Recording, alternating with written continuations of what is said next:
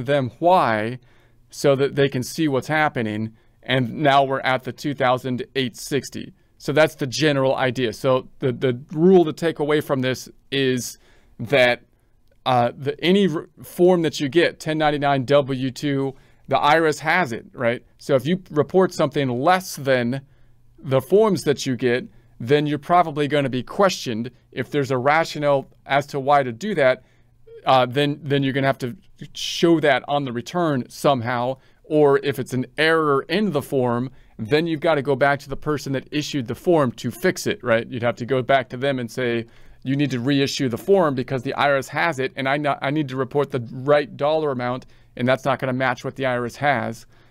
So that's going to be the general idea. So generally, interest usually fairly straightforward for most taxpayers, driven by the 1099 interest forms, although interest can come through in other forms as well, like the pass-through entity forms. And then, of course, we have to determine whether or not the interest is taxable or not, which again is usually fairly well defined on the data input forms, the 1099 interest forms.